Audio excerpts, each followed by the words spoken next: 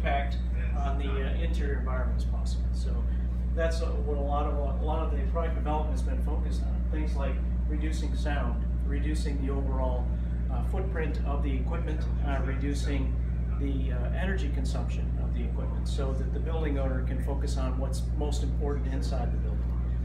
We try to take care of the atmosphere in there, make it as comfortable and as quiet and efficiently maintained as possible, so that the folks that work inside the building can focus on their main jobs.